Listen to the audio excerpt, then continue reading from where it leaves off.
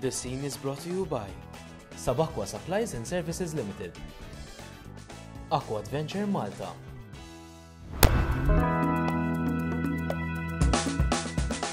Good evening and welcome to The Scene, the only show in Malta to bring you the best of Malta. What's on, where to go, what to do and where to be seen. Oh yes, that's right. Every week we're going to be bringing you the best venues, the most exciting events and having a look at what's coming up in the next 7 days. From festas to festivals, gigs to galleries and from clubs to concerts. We'll be taking a look at some of the most exclusive locations in Malta, whether you're an islander or just visiting. And we'll also be having a look at some of the activities you can get up to in Malta, from the obvious to the more obscure. And finally, we'll be giving you an insider's guide to everything Maltese and how to make the most of the Maltese Islands. So if you are looking to get the best out of your summer, this is the place to be seen. Malta, Camino and Gozo have one unique treasure, and that is easy and convenient access to the sea. No matter where you are on the islands, you really aren't more than half an hour to 20 minutes away from the coastline. Absolutely, and I'm dressed for the day today in my beach wear. This makes the Maltese Islands the perfect location for water sports most days of the year. We've already taken a look at sailing and swimming, but today we're going to venture out and take a look at what's beneath the surface. That's right, ladies and gentlemen, we're going diving. The Maltese Islands really are the ideal diving destination. With dive sites all over the coastline, the weather really can't stop you from taking part here. If the wind's blowing in one direction, you just go to the other side of the island. And Malta has it all. From historic wrecks to caves, swim-throughs, cabins, arches, a blue hole, marine life, warm waters and dive sites suitable for divers of every ability. From beginner to technical diving. And if that's not enough, visibility is often around 40 metres. Malta has some of the cleanest waters in Europe.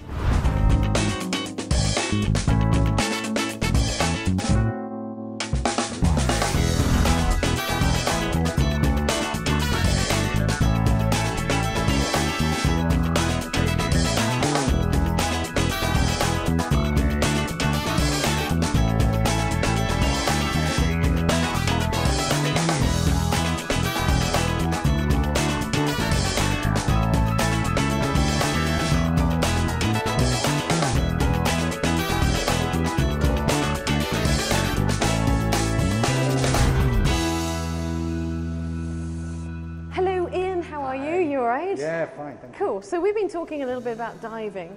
If I want to start diving, if I want to see what it's like, what do I do? How do I get going? Okay, visit any dive centre and sign up for the Discover Scuba Diving programme.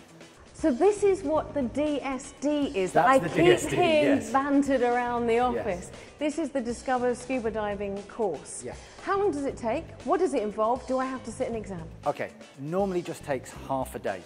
Okay. Yeah, no exams. There is a little bit, in the classroom, so we have to give you a little bit of knowledge and a little bit of information before we can do anything. Right. Then, we take you into shallow water, either in the swimming pool or just very shallow water in the sea, and we'll run through, just practicing, putting your face in the water, getting used to everything very slowly, very easily. And when you're happy and you're comfortable, then we take you for a dive. So is this a qualification or is it a learning experience? No, it's not a qualification, it is just an experience. It is exactly what it says. You discover scuba diving. Right. So if I think I'm interested, a discovered scuba diving experience would allow me to investigate whether or not I'm a bit nervous, or whether I'm going to enjoy it, and whether or not I want to go on and do a course. Yes, because it gives you all aspects, of diving, and you can see, yes, this is something that I'm really enjoying, and I want to know more. Brilliant. And you say it takes half a day? Half a day, that's it. Do we have half a day? We have half a day, Let's go and do it. Smashing, great. Excellent. Okay, Hayley, so today we're going to do our Discover Scuba Diving programme. We're going to start with just a small briefing just to give you the basic information so that you know everything about what we're going to be doing in the swimming pool and then when we get out to the sea. All right, first I need to give you some information. Obviously you have to be aware that when we get into the water that it has pressure. and that pressure is going to affect us. And as you can see, that the deeper we go, the more pressure we're going to be under. However, you don't need to worry because that pressure has very little effect on most of our body, only on the air spaces. But on those air spaces, we do need to be careful. So we need to equalize our air spaces so that we make sure that the air is the same on both of them, and that way it doesn't give us any pain or discomfort. So we'll do that a little bit later and I'll explain that to you in full. Then we're going to go through with the equipment that we're going to use. So this is, you can see here, this is the equipment. I'll go through that again with you just before we get into the pool. Once we've done the swimming, once we've done the equipment, we'll go through some basic signals. Underwater, we can't talk, but we can still communicate because we can use different hand signals. Now the first one and the most important one is this signal. That's the OK signal, but it's a question and an answer. I ask you, are you okay? You respond to me, yes, I'm okay. All right, then we'll go through the other ones as we go on. Then we'll go through using the different pieces of equipment, getting comfortable with everything that we're then ready, and we're ready to go. So, shall we get into some equipment and go? Smashing, off we go.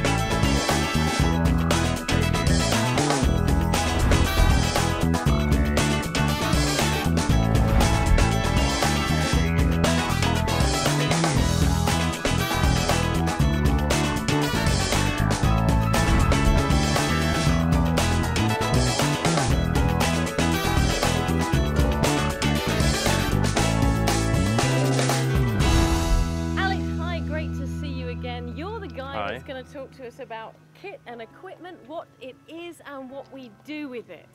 Very nice to see you, thank you very much. Same here.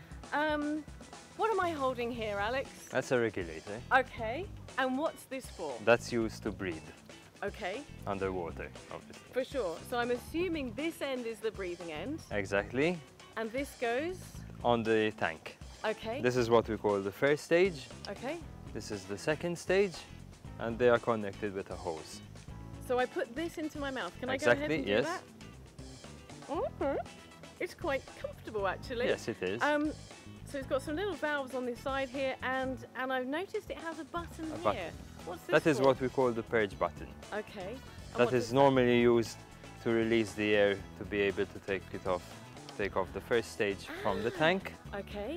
And it's also used as well as a safety device if you need air underwater and you have water maybe in the second stage and don't have enough air in your lungs to clear it out automatically, you can use the purge button. That to purge it. And that's the main features of a regulator. Breathe, purge, and this bit which is attached to the tank. To the tank, yeah. Now here's a question.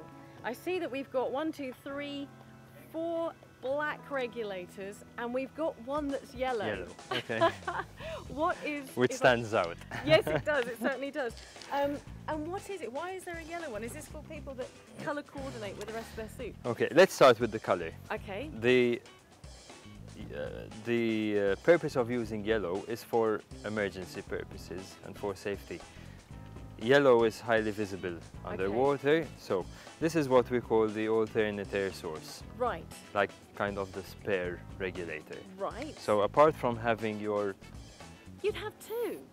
first stage and primary second stage, Wow. you have your alternate second stage, Okay. which is there for any emergency that might occur during the And is dive. this just for me, or? This can either be for you, just in case you have problems with your primary second stage, or for your buddy, if he has trouble problems. breathing from his Gotcha. own regulator. Okay, and it's yellow, And so it's so bright. It's yellow so that it's highly visible underwater, and your buddy and yourself could easily find it. Excellent. So another question I've got for you here, Alex, is you've got, apart from our lovely yellow one here, we've actually got 4 different regulators. Why do we have 4? What's the difference? Why do we have 4 different regulators? I particularly like this one. Mainly they vary in little details, Okay. small details. For example, the one we're looking at has got the ports from where the hoses are attached Okay. are pre-configured in a way to make it easier for you to find your instruments and the second stages. And for example, this has got a very easy to press purge button, which covers the whole face. So any point you press, you can purge the regulator. So it's really the different regulators are for me, for the different kind of needs that I have, and maybe different kinds of diving, is that right? Yes, yes. So how do I choose which one is right for me? You normally have to see what depth you're looking at to dive, because normally for greater depths you need a high performance regulator. Not in essence they are all high performance regulators, but some, because of the materials they are using, Sure. for example, in the second stage, are more So I adequate match the for kind safety. of regulator that I need to the kind of diving that I do, is that right? Exactly, yeah. If I'm not an expert, can I come and ask you and Of you tell course. me which one to get? Sure. Brilliant, Any thank day. you. Excellent, Alex. Thank You're you very welcome. much.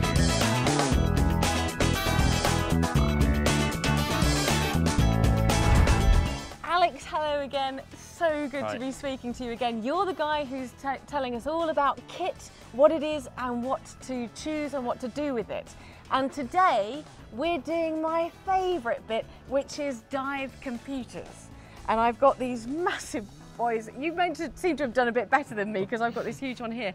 First up, what is a dive computer? Why do we need dive computers? Okay, a dive computer basically gives you all the information you need during your dive, as in depth, no decompression limit, Okay, your maximum depth, your dive time, okay. all on Now one place. actually you learn all of these things through charts and how to plan dives when you do your dive learning and your qualifications. But after you've qualified, actually this kind of takes away some of the hard work for you, doesn't This it? basically replaces the use of the dive tables, Fantastic, and makes it it much calculates easier. everything by itself. Brilliant. Now we've actually got 3 that we're going to look at here. One of them is mine anyway. And we've got this great whopping thing here which we'll talk about in a minute. But for somebody who's a recreational diver, where do they start with a dive computer? Because they're not the cheapest thing in the world, but what are you wearing there? The one I'm wearing on my left hand is a very basic computer, which still gives you many functions, Okay, which is ideal even for the recreational diver. okay. And So if you've just support. started, this is the one for you. And it's and how deep would you be able to go with that? And you can go, it's not a question of depth. okay, It mainly depends on the type of dive you'll be doing. If you're doing a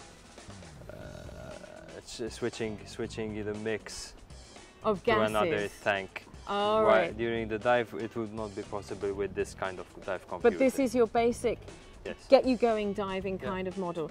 So what's the one you've got on this side? This one I have here is a watch type dive Okay. computer. You have basically everything. So you can wear it as a watch as well? Yeah. Brilliant. All the information in a watch. Excellent. which can be used also for everyday use. And a little bit more complex than this one, I presume. A little bit more detail. It's not a question of complexity, it's just that you have more information More with this. information. This okay. allows for gas switching during the dive. It's also got an integrated digital compass Wow! as well. That sounds great. It can also give you the air pressure in your tank Good via transmitter, which is attached to the tank. And it's quite a nice looking watch as Yeah. well. So, okay, let me ask you this. This big boy that I've got on my arm here, which is actually quite heavy, which there's no way that I'd be wearing that as a watch. What is this? well, that's a different breed really of dive computer, because it's a trimix. A trimix. Trimix means what? Trimix is when you're diving with helium, a mix of helium, oxygen And why would you do nitrogen. that? Why would you dive with different gases? For trimix diving allows for deeper depth. So this is for someone who wants to do the more advanced, more technical. Exactly. And what's this going to tell me? That will calculate everything by itself for you. So you don't have to Basically, worry no. about everything. This is just going to take care of it for you. Yeah. And obviously it's take got- up most of your arm. Unlike other dive computers, it's got an LCD color screen. Oh, lovely. Yeah. Does it take selfies as well? It might in the future. Fantastic. So these are the three different kind. I'm presuming that there's a lot more dive Yes, computers in yes, as well. yes. So again, how do I decide what's right for me? Is it just a case of deciding what kind of diving I want to do? Again, it depends where you intend going. If you intend going to trimix diving or nitrox diving, you should choose the right So computer. first of all, you decide what kind of diving you're going to do, and then you get the right computer Exactly. that matches you. And I'm presuming that the computer saves a lot of time and is a much safer way of diving Yes, as well. exactly. Brilliant, thank you very much. I'm going to actually take this off in a second because my arm's really hurting, but thank you very, very much indeed, You're Alex. welcome. And if I need to know what kind of computer I want, I can come and talk to you, is that right? Any day. Brilliant, thank you very much indeed. Thanks, Okay. Alex.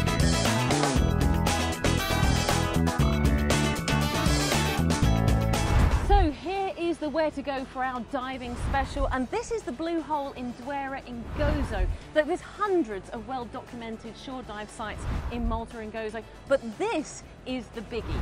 This is the third top shore dive in the world, and it has it all. It's got the Blue Hole beneath us.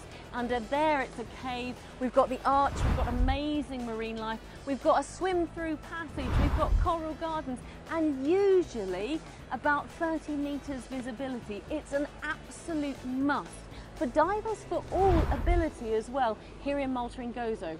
So let's get kitted up and get underway.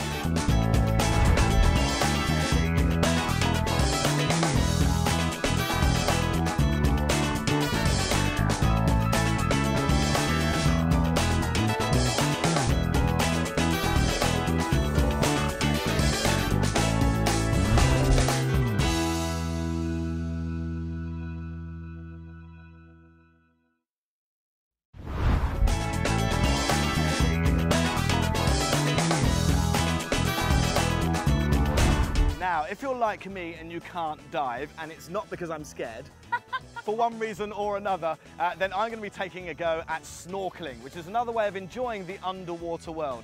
In these dive specials, we'll be taking a look at all aspects of the diving culture. From learning to dive to what to do and where to go once you're qualified, these dive specials are going to give you all the information you need to enjoy the underwater world. Ian, so let's get going. Yep, I'm we're keen ready. to start the snorkeling. You've got some kit here. Do you Yep. want to talk me through it, explain to me what's going on? Now, I understand these are called fins. These are called fins, not flippers. Not flippers. Not flippers. Right, These okay. are, Flippers these a dolphin, fins. isn't Yeah, it? exactly. All right. Doesn't matter which foot you put them on. Oh, right, Yeah, there's yeah. no left or right. Ambidextrous. Exactly. Very easy. So you just slip them on? Just slip them on, and that's it. Now, okay. you can put both on, but then never walk out with your fins on, because otherwise you end up with a very sore nose because you just hit the floor. Because you got, okay, so the best thing is to wait until you're in the water. Exactly, and then put them on there. So I'll leave one on now for now then. That's great. So this is basically going to obviously help me swim with little effort. Exactly, it gives you assume. stability in the water and helps you move a little bit quicker. Great stuff. And what's the movement I need to adopt here? Literally keep your legs nice and straight and just move your legs up and down. I can do that. And what else have you got? All right, so the other things that I've got for you here is just your mask and your snorkel. Right. Snorkel would always, be on the left-hand side because that's the way that it's shaped. Okay. Ready, so it's easier to go in the mouth. And then literally put it on, strap, goes behind the back of the head, and you just make sure that it's nice and comfortable. So this, obviously, I've seen people snorkeling. This stays above the water so to allow me a breathing airway. But can you still go underwater? As soon as you go underwater, just hold your breath, as you go underwater, and as you come back up, breathe out. Most of the water will be blown out the bottom, but any else will just be blown out the top. Right. And then you're ready to go again. So you without because it taking may out your fill mouth. up with water, so just kind of as you come out. As you come up. What I'm going to do is I'm going to put this on now, so you can make sure that I've got it on correctly. All right. So got the mask. Yep, we are good to go. Excellent.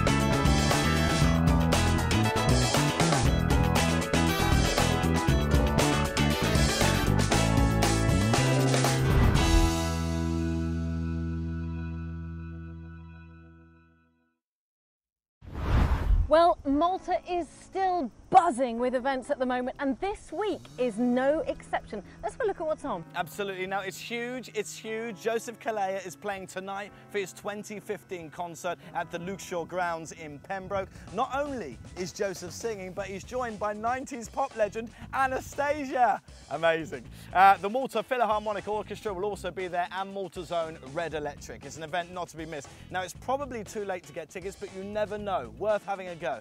And if you're taking a drive through Librash, you might just hear the guys underway. Wow. Wednesday night is This Is How We Roll at the Lido in Slima. Expect the same unique How We Roll vibe from last winter at Stardust, but it's bigger, better and louder at the Lido. Indeed. And starting on Wednesday and running until the 7th is the, now get this right, Asha Music Festival 2015 in Gozo. 3 nights of great music. This is how the lineup looks. We've got on the 5th of August, The Riffs and the Nakara Project. On the 6th of August, Versatile Brass Band. 7th of August, the world's best Dire Straits tribute show. You've got to get down there and try at least one of those out. But listen, that's all we've got time for you in this show.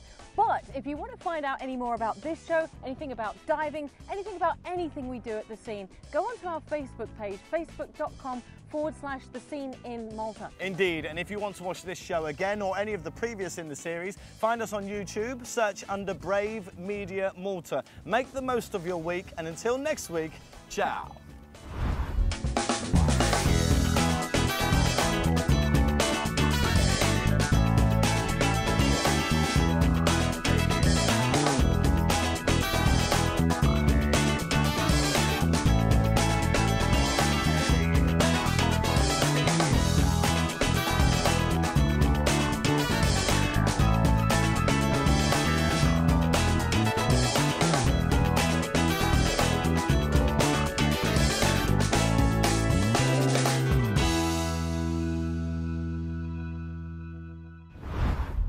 The scene is brought to you by Sabaqua Supplies and Services Limited, Aqua Adventure Malta,